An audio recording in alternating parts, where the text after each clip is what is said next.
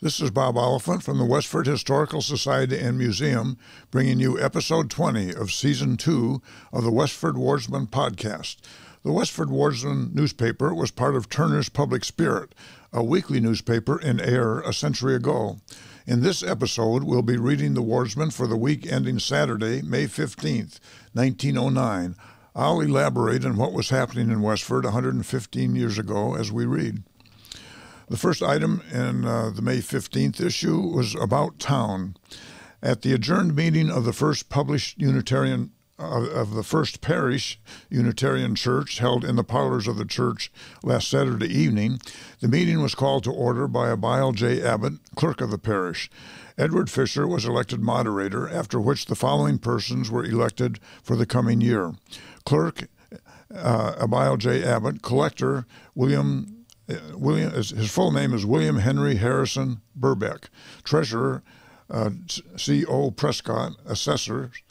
Assessors, H.V. Hildreth, W.H.H. Burbeck, and Edward Fisher. Prudential Committee, A.J. Abbott, Edward Fisher, and Clara Fisher. Music Committee, Mrs. Julia Fletcher, Eva Fletcher, and Ruth Fisher. Committee on Church Lot, Captain Sherman H. Fletcher, W.H. Burbeck. Auditor, H.V. Hildreth. Church Historian, Miss Emily F. Fletcher. The Treasurer's report showed that receipts and expenditures for the year had balanced, and this old, ancient first parish of Westford is still able to maintain a loyal conservatism and, quote, hold fast that which is good, end quote.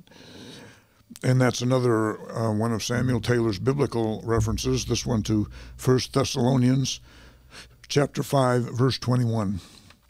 John Perkins, who has been living of late in the cottage on the Lowell Road, owned by J.H. Decatur, is making preparations to move into the True A. Bean cottage at Westford Center. John A. Taylor graduated from the Emerson School of Oratory last Thursday in Boston and was selected to give the class oration. He was the son of the author here, Samuel L. Taylor. The assessors give notice that they will hold regular monthly meetings the first Wednesday evenings of each month, at which time those who think they are taxed too little and others too much can come and be adjusted. The program for Memorial Day is nearly completed, which will include an address by the Honorable Herbert E. Fletcher, reading by John A. Taylor, singing by a quartet from Lowell, music by the Nashua Military Band, dinner in the lower hall after the exercises, band concert on the Common from 2 to 4 p.m. At the regular meeting of the Selectmen, May 1st, Samuel L. Taylor was appointed a member of the Board of Registration of Voters in place of Quincy W. Day, who declined a reappointment after many years of faithful service. Amos Poley has just finished planting 30 bushels of potatoes, which is good for $1,000 income, and to increase the income still more, he is now busy sowing an acre of peppers and 1/2 acre of beets. It beats all, in all senses, what smart business he is. The next meeting of the Fortnightly Club will be held at the Wright Schoolhouse Friday evening, May 28th. The Fortnightly Club was a North Westford club, and the schoolhouse was on Groton Road in North Chelmsford, near where North Street comes into Groton Road. A wide-awake program to keep sleepy folks awake is what you can come prepared to take. Come and be a taker. The county convention of the WCTU will be held at the Congregational Church Thursday, May 20th. The program is grand enough to make you, quote, lift up your eyes unto the fields, for they are already white unto the harvest. That's a quote from John chapter 4, verse 35. On and after May 17th, the rates of fare on the branch line Brookside to Westford Center will be as follows. Brookside to Westford Center, or reverse, 15 cents. Brookside to junction of Lowell Road and Westford Road, or reverse, 8 cents. Junction of Lowell Road and Westford Road to Westford Center, or reverse, 8 cents. Next is a long paragraph on the school superintendent's salary. At a recent meeting of the school committee of Acton, Littleton, and Westford, being the towns comprised and forming a district employing a superintendent of schools, Arthur B. Weber was unanimously re-elected superintendent with an increase in salary of $100. Of this extra, Westford will contribute one-half, but just where this extra compensation is coming from is not clear.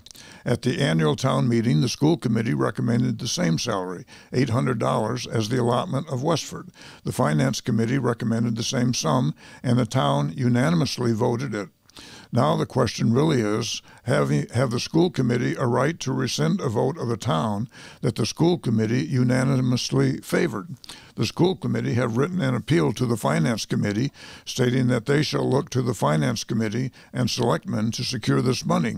The finance committee reply in substance that their duties are confined to reviewing the needs of the different departments of the town and recommending to the voters of the town what in the judgment of the finance committee is necessary for each department, and they have no more authority to vote the sum they recommended than the ordinary voter, and the selectmen can only order out of the treasury what the voters ordered in, and the voters only ordered $800 for the salary of superintendent of schools.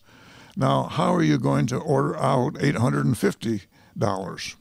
It can't come out of the general school appropriation, for that is all spoken for before it even gets into the taxpayer's possession. It seems to be a case of can't and shortage. Although the amount involved is in some of its bearings dangerously small, yet let it teach thee in the future before you leap to give a try at know-it-all. Samuel Taylor is one to keep a keen eye on the town budget, if you haven't noticed that yet. The next section is the Westford Center section. The many friends of Edwin N.C. Barnes, supervisor of music in the schools, will be interested to know that he is to be married on July 8th to Miss Mabel M. Crocker of Braintree. Mr. Barnes will take his bride abroad, where he will study until reopening of his studio, Symphony Chambers, in Boston in September. The Thimble Club met with Mrs. Charles L. Hildreth Thursday afternoon of last week with every member in attendance. Miss Esther Gardner Fisher, daughter of Edward and Helen I. Gardner Fisher, was admitted into membership.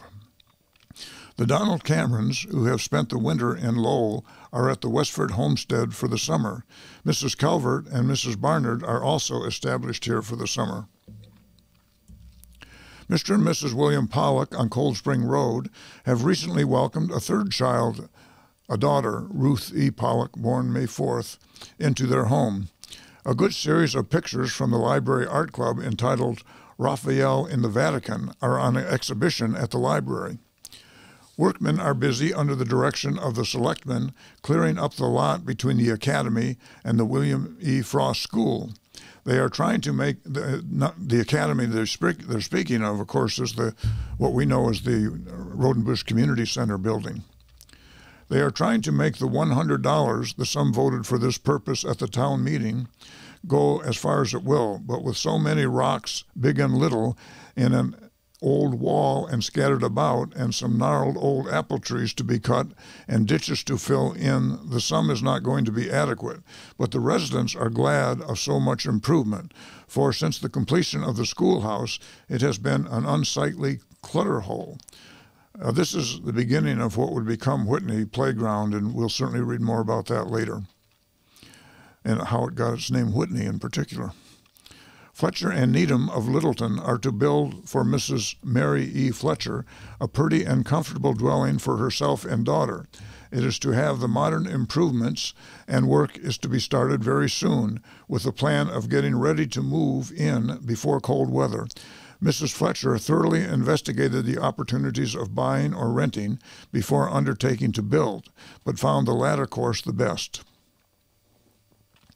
Mother's Day was fittingly observed at the Congregational Church Sunday.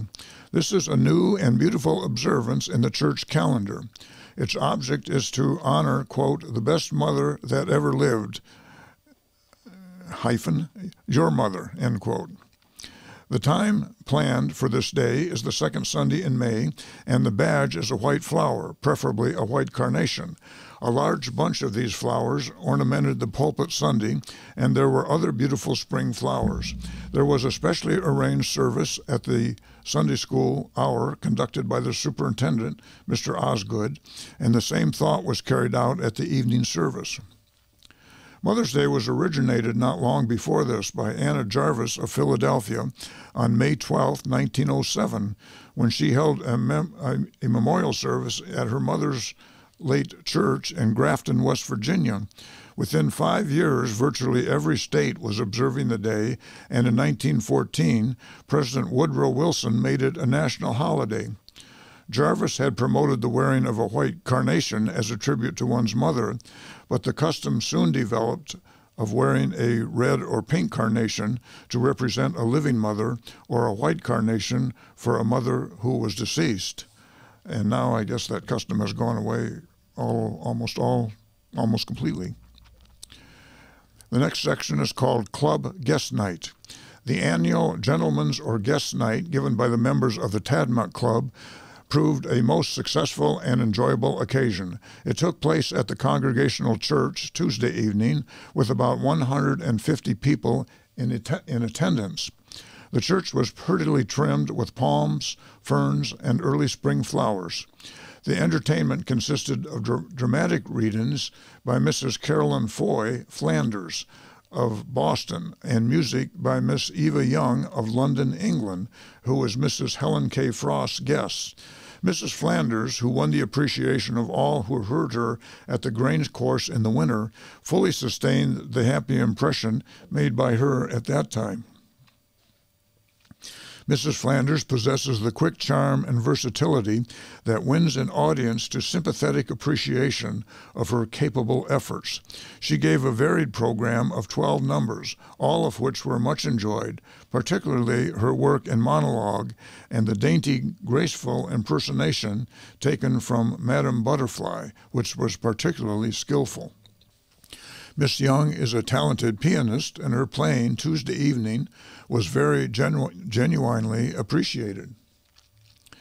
Following is the program: piano solos, pastoral, en courant, Miss Young, monologues, unexpected guests, the morning veil, Ann Miller's cat, Mrs. Flanders, piano solos, study, his own prix, Miss Young readings, Mrs.